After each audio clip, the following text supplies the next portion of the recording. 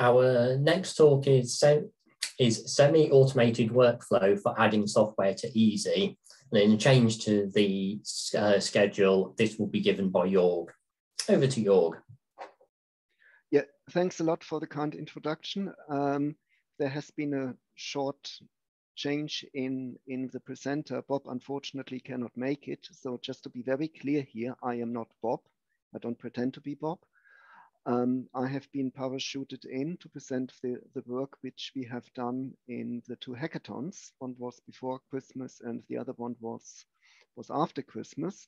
So I'm the one who is presenting the work, which I've done with Bob and Kenneth. And Bob and Kenneth are the 2 people who also have participated on the hackathon. So who am I? I think that is more or less the last time I can say I'm the doctor. I work for the NHS, but I'm not that kind of doctor. So what does it mean? I'm actually a fully trained chemist. I've started working in the lab when I was 15.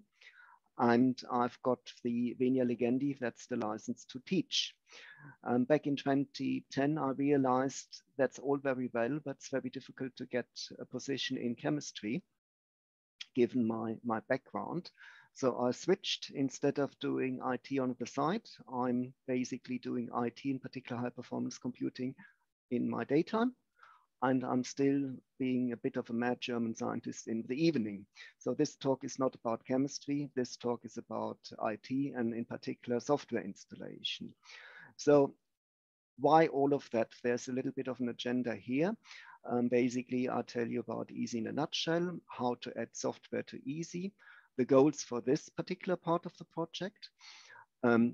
You get a high-level overview, you get the current status. I have decided to show you a live demo. Let's hope that is working. And then concluding with use cases beyond Easy. So why do we need something like Easy? If you have been in today's session and indeed in the sessions throughout the week, which were all very good, you notice we have one big problem in common. We have to install software. We cannot avoid it. And as we have quite nicely heard at today's talk, the first of the slide presentation, that used to be done manually. I started off like that. We all have, unfortunately, quite a heterogeneous hardware environment. So some people have, like I, when I first started, I had 6 different clusters. That was different hardware. I had 2 different Linux distributions, and in between that, all of that supposed to work. So that makes software installation very, very difficult. And that is basically where the European Environment for Scientific Software Installation, abbreviated EASY, that is where the idea comes from. We try to collaborate between various HPC sites worldwide. And the goal is to build a common stack of scientific software for HPC systems and beyond. Now, the beyond is once you've got a common stack, you can say, okay, you just dish it out to workstations, for example. You can dish it out to whatever suitable device might be there in the future. So we have here supported it is supported on HPC system, on clouds, on personal workstations, etc. That's basically what we mean. And the overarching aim is, regardless of what kind of personal, i.e. the system you've got in front of you, operating system you are using, and regardless whether within some limitations, of course, you are using AMD, Intel, or ARM, or Power as a CPU architecture, all what you as a user, wearing my user scientific hat now, all what you need to do is you sit down, you concentrate on your scientific work, and it is working by some kind of magic. And I will tell you about the magic now, at least a little bit. Part of it you already have heard. All of that kick-started early 2020 by some Dutch universities. And the University of Ghent, I beg your pardon, got involved fairly early through EasyBuild, and this is where Kenneth and the rest of the EasyBuild team comes in. And he put down original plan was to have a good excuse to drink beer together. Well, I think we are more than just drinking beer right now, because as you can see, the EASY community is now much broader. There is Nordic HPC sites, there is CCAM, there is Amazon involved, cloud-based provider, and the same goes for Azure, and there are other people involved in it. And just to really emphasize this and to make sure people understand it, this is currently work in progress. You can use it for testing. You can use it to say, look, this is something I would like to use in the future, but we are still not quite there yet. We've made quite a bit of progress, don't get me wrong here.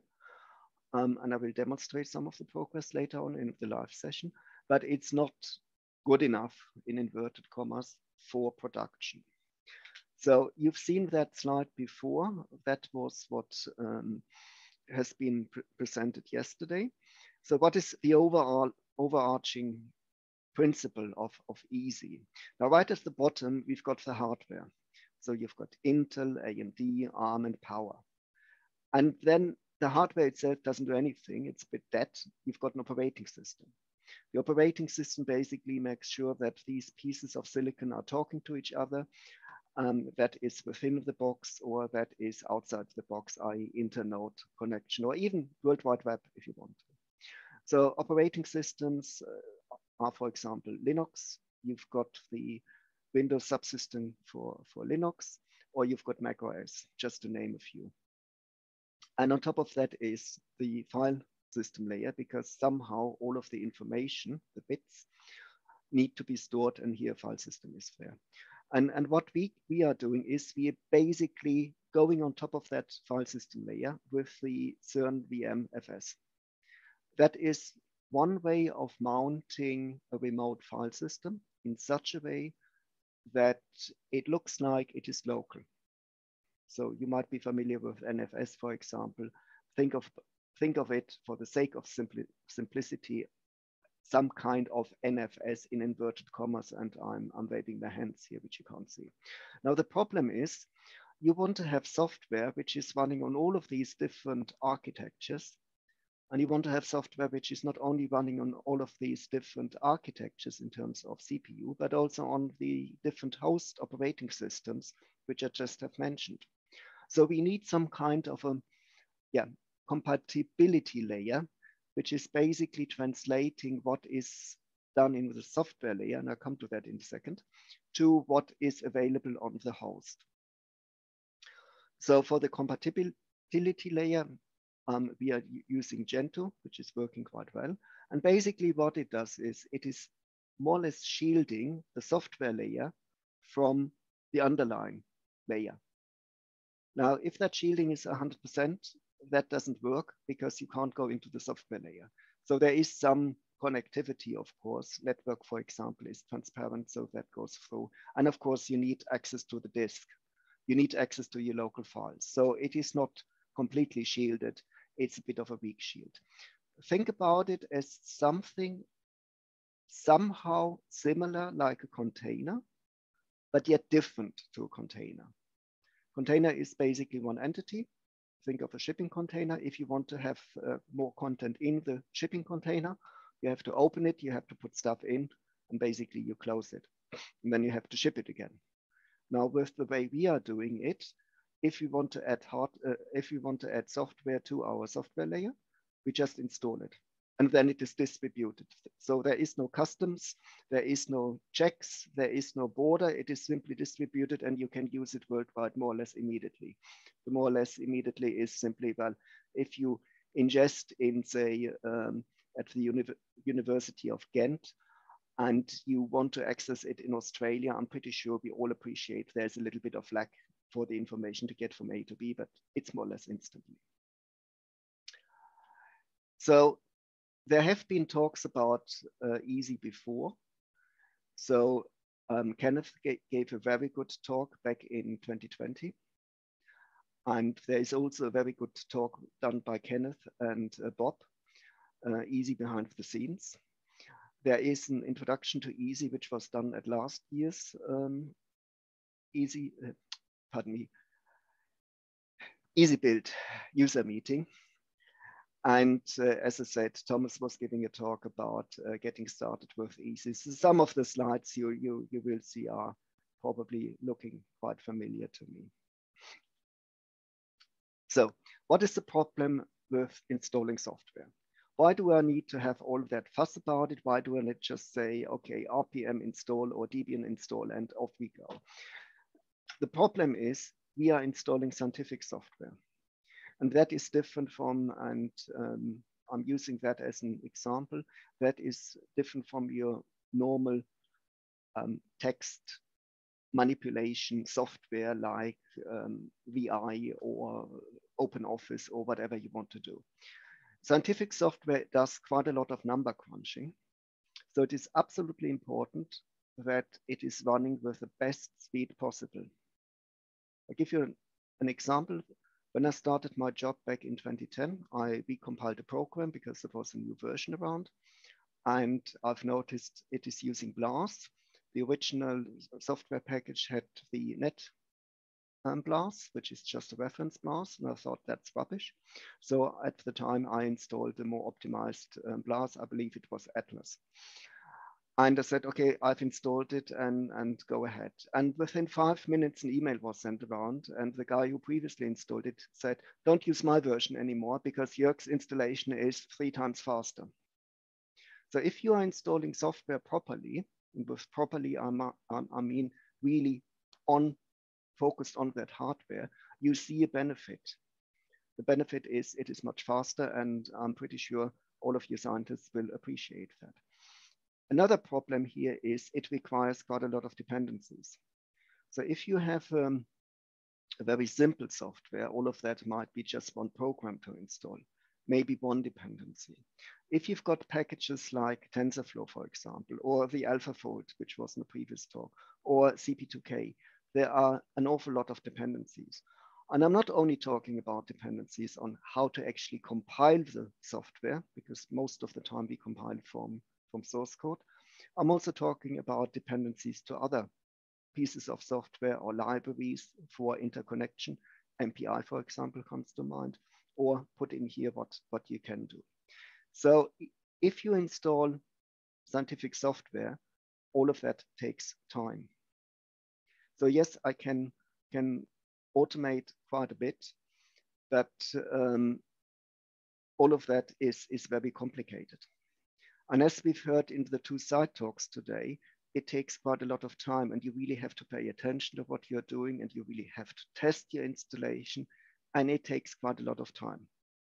And I dare to say, it doesn't make any sense in a modern world that I'm doing more or less exactly the same what Sebastian is doing in Jülich, or what other people are doing at a different place. So it does make sense to say, do it once, do it properly, share it out. And that is exactly where EasyBuild comes in. So what we are doing is we are installing the software centrally. We optimize it for the specific CPU microarchitectures. For example, Intel Haswell, AMD Rome, Graviton, Power, you name it. And as you know, AMD has Zen 2, which is Rome, and Zen 3, which is Milan. And I'm pretty sure at one point we have Venice, Zen 4, or whatever it will be called. So it's getting quite big. But we are doing all of that really specifically for the architecture, and we try to get, and I dare to say we're actually quite good at it, thanks to the EasyBuild project. We are trying to get the best performance you possibly could get out of the hardware we are using. So I give it already away. Software installation is done with EasyBuild, and we are using here in the Easy project the Lmod module files, which is one of the 2 ways of using modules. Again, I link back to the both talks which were given yesterday about environment modules and Lmod. I've got no preferences here, just to be clear. And also, as I said, we are doing RPath linking. So we have specific folders for all of that architecture. And I already alluded to it. You have to actually test your software. This is where ReFrame is coming in. Again, we've heard to talk about that this week. Currently, this is a little bit planned for the EASY project, but it is already there as in this is what we are planning to do. So all of that is basically what the EASY project is about. Now, the big problem is you need to get the software in there. And so currently, we can do it, obviously, because we have software in there. As you can see, there is a list on here.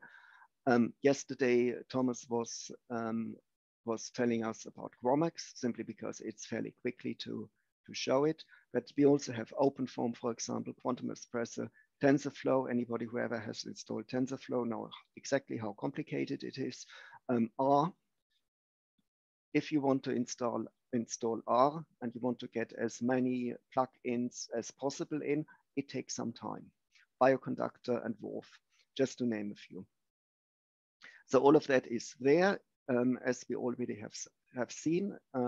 You basically set up your CernVM-FS system, and then you run an init script, which is basically automatically detecting which kind of architecture you're using. In that case, it is x86_64. It is an Intel, and it is Haswell. So the script automatically detects which hardware you have, and it is then setting it up for your specific hardware. Now that is quite good on a HPC system, but think about the possibilities. You can give that to a scientist. Me working in the NHS, which, as you might have thought, means hospitals. I was back in 2020 in autumn. I was involved in the whole COVID-19 testing they were doing, and one of the problems I encountered was to make sure they are installing the software properly and make sure they are using it properly. So unfortunately, at the time, EASY wasn't that ready. If it was today, and if we had the software in the EASY stack, I simply would have said, give me a second, set it up and said, this is exactly, you do ML, Arctic, and you've got your Arctic pipeline. And these are the various versions. If there's a newer one, you just load the newer one and you can concentrate on your work. Isn't it wonderful? So in this example here, we basically say, okay, TensorFlow, and then we load down some TensorFlow stuff and we can run it. So a client doesn't need to do any software installation, which is ideal in a research environment, in particular when you've got, and I don't mean it in a nasty way, don't get me wrong here, when you've got researchers who are not that computer literate, they are more focused on the research they are doing, where they are brilliant at, but computer is for them like a hammer, it's a tool. Who is making their own hammer? So the current workflow to get software in is quite long, literally long. You're running, as a human, I'm running a software installation script, which is building the container for the architecture, which is there. And then we are doing the whole installation of the software, which takes some time. Then we are basically tarballing it, and it will be uploaded in a WS3 S3 bucket. Then we've got a script which is ingesting this, and then it goes into, at the end of the day, it goes into the repository. So all of these scripts are available. You can try it out. The links are there. I've done that. When was it? 2020, I think it was, or beginning of last year, I forgot. I've done it. It's a nice evening. You probably want to have some beverage next to you because it takes quite a long time. And that is exactly where the problems are. It is too manually and it is too time consuming. If you think about it, now already alluded to it, for the sake of the argument, you've got the x86 architecture, you've got the power, and you've got ARM. So these are the three main, I hope I haven't forgotten anything, three main ones. So for x86, you've got Intel and AMD, and they are slightly different in their microarchitecture. For Intel, for the sake of argument, you've got the latest one, which is Ice Lake, Then you've got Cascade Lake, you've got Haswell, and you might want to build a generic one. For AMD, you've got Zen 3, you've got access to the cloud, for example, and you've got Zen 2, which is quite widely available right now. So for ARM, you want to build a generic one, and of course, you want to build a specific one. So if you sum up all of that, and I think all of them are mentioned down here, you see you get around, sake of argument, 10 different builds which needs to be done. So either I'm sitting there for 10 nights and doing all of that and hoping all of that is working okay, or I get somebody else to do it. And so the somebody else to do it is actually what we are aiming for. The reason behind it is we want to automate the whole process. So if a scientist, for example, comes along and said, I need a particular piece of software in the EASY stack, all what needs to be done is, at the end of the day, you open a pull request on GitHub. How you get there, that could be directly to GitHub if somebody is using GitHub and is familiar with it, or it could be via a different web interface from one of the sites. That doesn't really matter. You need a pull request from GitHub. And as we've got a pull request, and we've seen things in previous talks, so that is not new here. You get automated feedback whether the proposed integration into EASY worked, where the problems are, what didn't work out. There is software which, for example, cannot be built on ARM right now. There is software which cannot be built or has a little bit more hoops to jump through to be built on Power. So all of that needs to be done. So the attention points is we want to have it automated.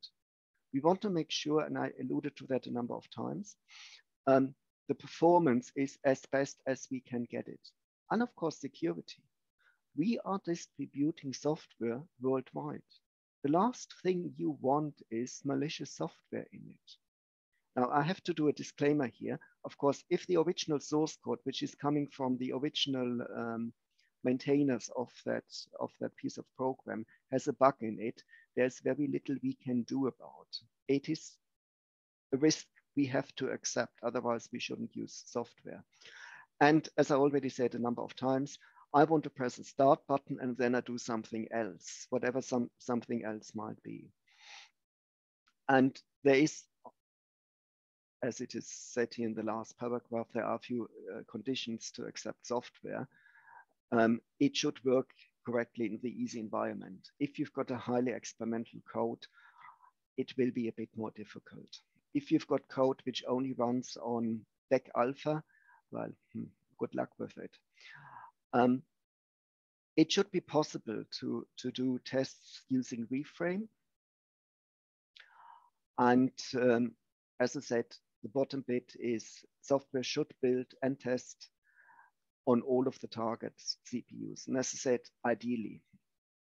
Sometimes the software is not there, but it is worthwhile to say we make an exception here. So it is all doable. So let me introduce you to Marvin. Marvin is the little robot pictured on the bottom left here. Now, those of you who are familiar with English literature, they know, of course, Marvin is a character of Hitchhiker's Guide to the Galaxy. So what we are doing is we actually have in the hackathon, we have implemented the bot as a GitHub app. In our particular case, we were using Python 3 because Python 2 is deprecated, which is using Flasks, which is a kind of web app framework.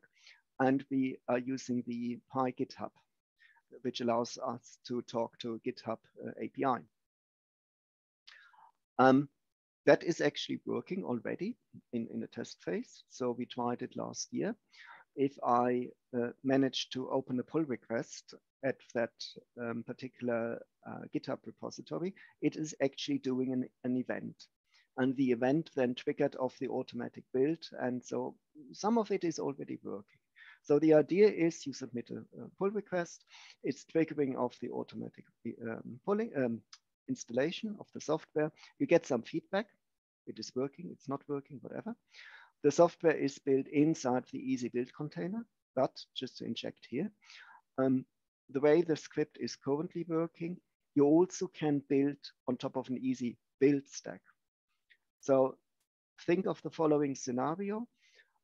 As we've heard in the previous talks, we are using, or some site is already using EasyBuild for their software stack. They want to expand to it. They want to have their own local CernVM-FS system. They basically could use our script. What we are doing up to an extent is we are verifying that the software installation works. The up to extent is for the EasyBuild path I just mentioned.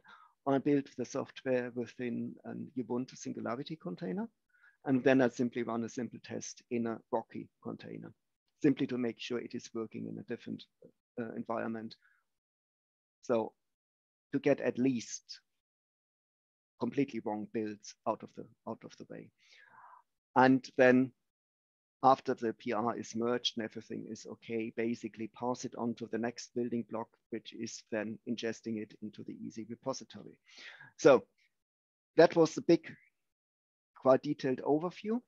So the high level view of all of that is a contributor. So a scientist, for example, or anybody who is using our cluster is basically requesting a piece of software. So it's opening a pull request. We can use, ideally for Easy, we are using the files in YAML format, which is depicted at the left-hand side. So here the software is open foam. The tool chains we want to use for whatever reason is FOSS 2020A. And the versions here is 8 and version 2006. That goes to a reviewer, simply because I don't want to have my build farm, my software build farm, being used for building World of Warcraft 2 or whatever the latest game is. I've got no idea. So we need to have a human here saying, yes, that's fine, or no, you can't do it due to reason number X, Y, Z. License issues, for example, could play in a role here. Now, the maintainer then goes to Marvin, our bot, and says, look, there is work for you. So Marvin takes the work and farms it out. So if you're working in the cloud, like Amazon, for example, or AWS, you can have different architectures. So Marvin takes it and says, okay, here I'm firing up all of my build nodes, and I'll show you that in a bit. And you build for Haswell, you build for Graviton, you build the Skylake, and you build Power, just to give you some examples. So the build nodes are firing up. They are building the software, and everything they build will be put in a tarball. So why do I say everything I build? I don't want to have the whole software stack, which is there in the tarball. I only want to have in there, which is new, because otherwise the tarball gets a little bit too big. So then Marvin goes back to basically the Gitbot and says, okay, the builds are there and they are all okay. That means the Gitbot contacts the maintainer. Maintainer looks at it and says, yeah, it's fine. Marvin, go ahead and test it. So we have a build system, say build system X, and we test it on a complete different system. So for example, if we were building in one of the clouds, we could say, okay, as it happens, I've got Power on site. I test it on Power. As it happens, I've got some Intel or AMD on site. I tested on one of them, simply to make sure we are not running into the mistake everybody has done before. It is working on my system. I don't understand why it is not working at yours. We can't allow that. So then Marvin comes back and says, hey, it is all okay. Didn't have any problems. And then the the maintainer says, yeah, it's fine, wonderful. Marvin, go ahead and merge it into our Easy repository. So these are basically the ways depicted on the right-hand side. That is part for different project which we have done in the hackathon. So I'm not going into great details here, but basically it will be uploading for staging. That is an S3 bucket, and then it will be downloaded into Stratum 0, and then it will be ingested into our Easy repository. And of course, there is obviously testing in between here as well.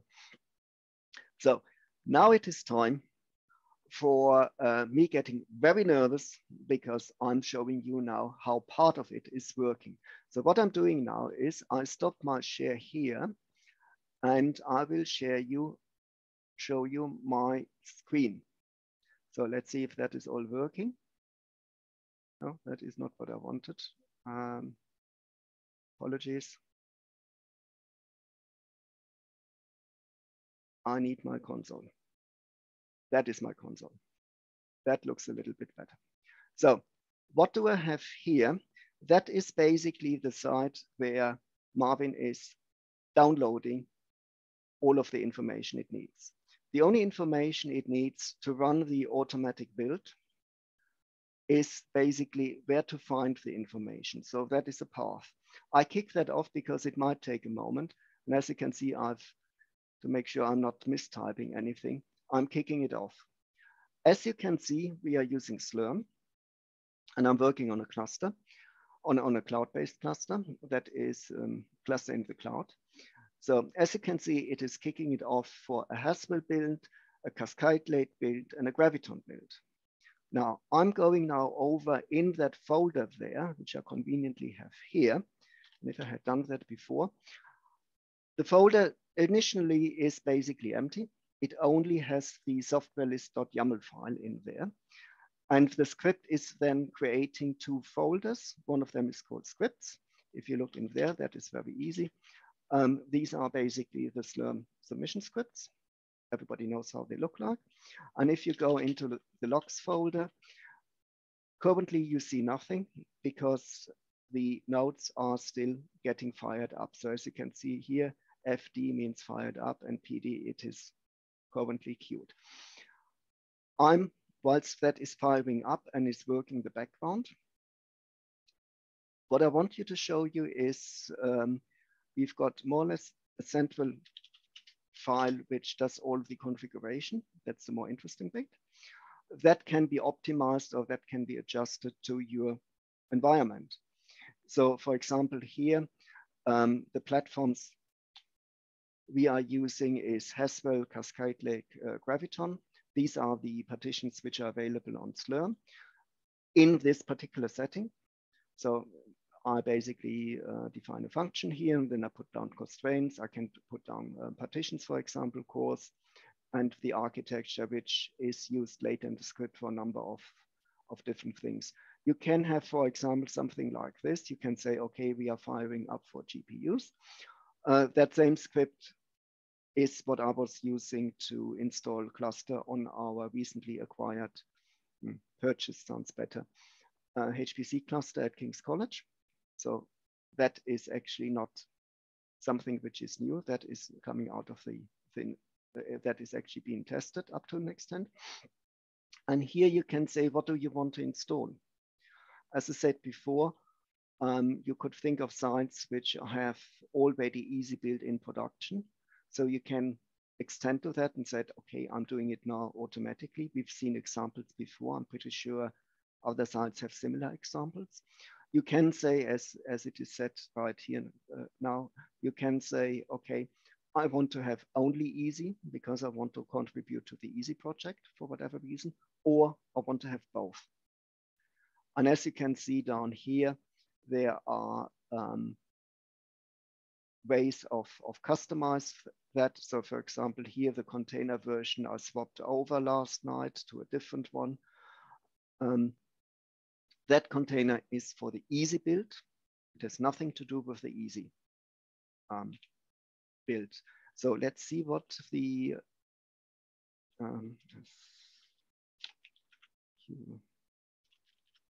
something I've learned.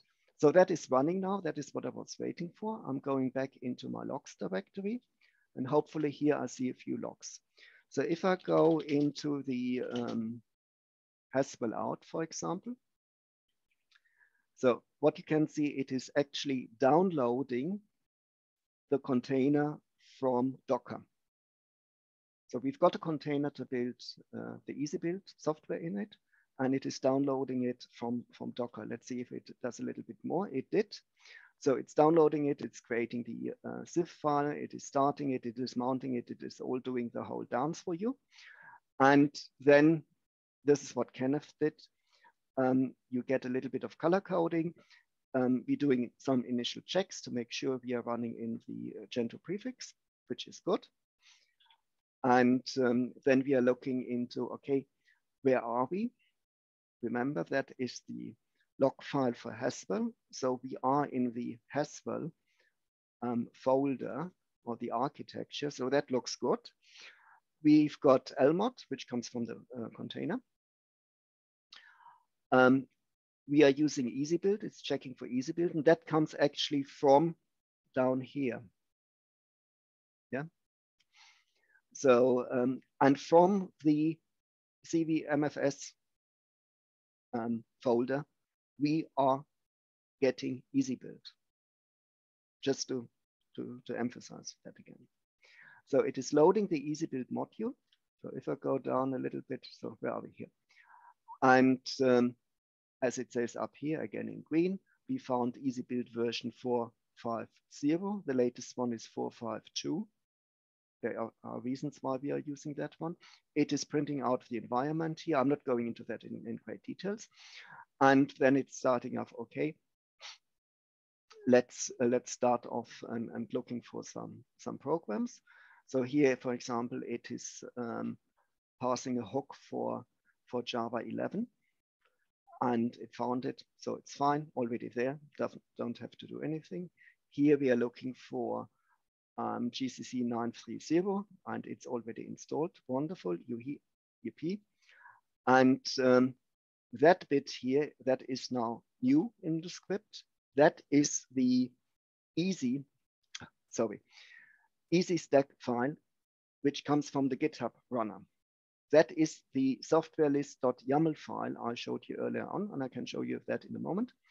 So if it all was working okay, oops, we are too far. Where are we?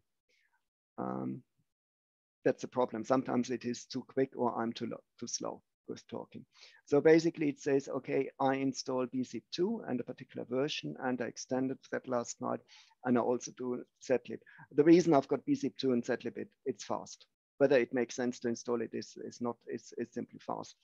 And it is basically downloading it, and it is checking the sum. So it does the whole EasyBuild dance, and it is preparing the module, and so on and so on and so on. And hooray, the easy stack worked.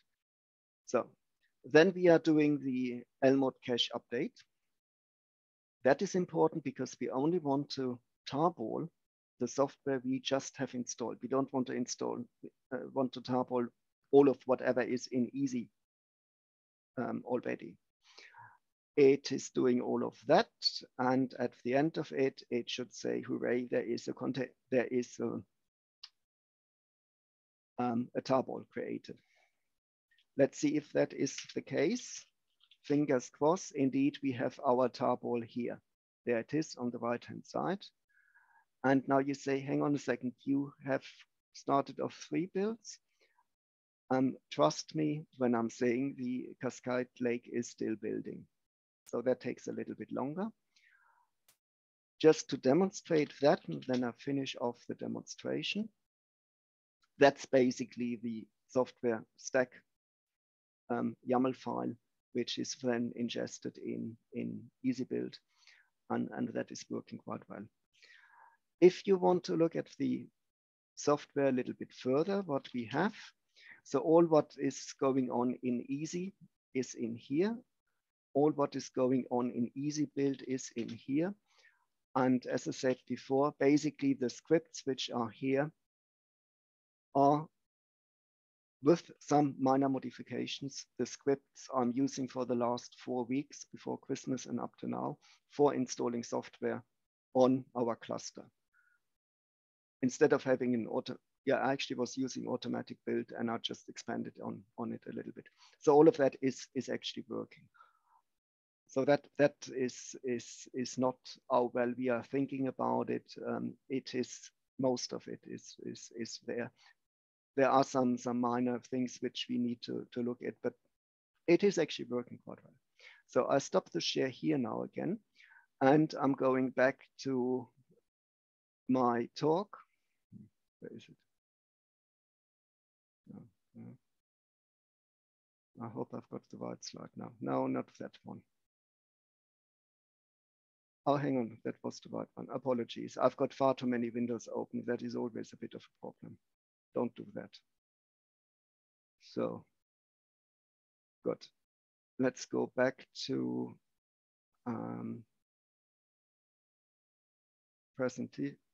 presenting mode, if it is working. Doesn't like to do it. No. Okay. Leave it as it is, only 2 more slides. The current status of all of that can be found on GitHub. All of these slides will be shared later on, so you don't have to note on the links. We've got a proof of concept that our implementation of the GitHub app is working. What I presented is part of what we've done in the hackathon. If you haven't been in a hackathon, I strongly recommend it because you learn an awful lot. I've never been in a hackathon, and that in December was my first one, so much so that in January, despite not having much time, I said, I'm doing it. Currently, it is building. That was the aim of the hackathon. We can build the software, and we can actually create, or we do create the tarball. What we haven't done yet is we don't get the feedback yet into the PR. And hence only opening the pull request is actually triggering an event. There are some notes of what is still open. And as I said before, this is not only for EASY. You also can use it for other purposes as well. Why does it say now participants can see your, yeah. You can use it for other purposes as well.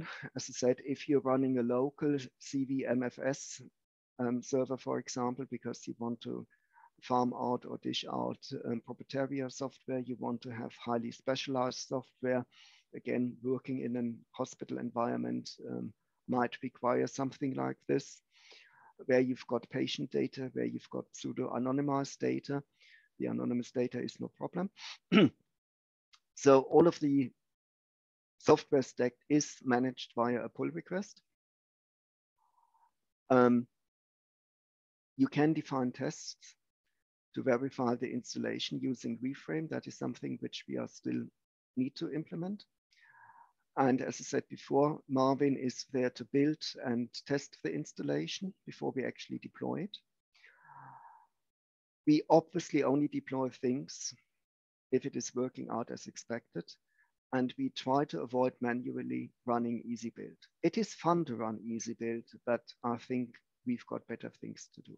And obviously for the EasyBuild maintainer, it means you've got an easier access to test contributions. That means you can test it on more than one architecture. And of course, if it is all working, then you can merge it into the PR. And I stopped my share now because I'm actually at the end of my talk. Are there any questions?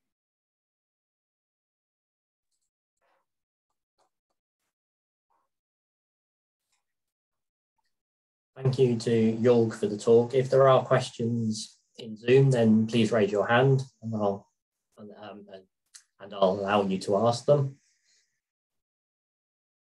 Does a ta-ta also count as a hand? Because I can see Lars put something up unless I've got it wrong.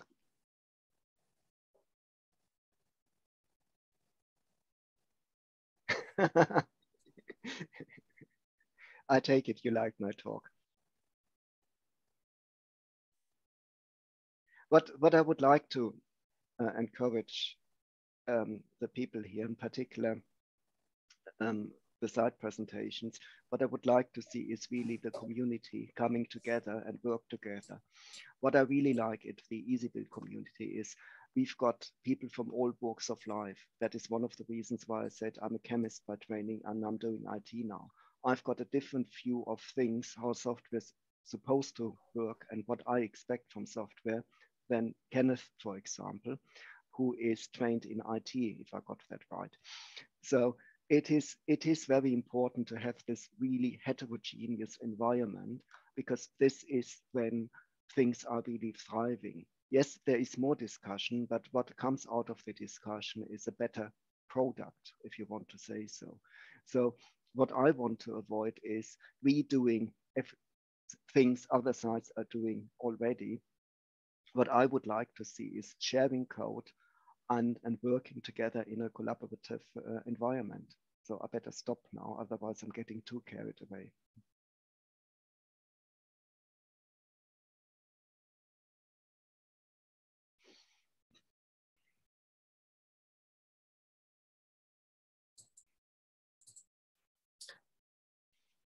I'm not seeing any questions, so we'll say thank you to Jörg and we'll wrap up this talk here. Thank you for that. You're most welcome. And our next talk will be in about 15 minutes.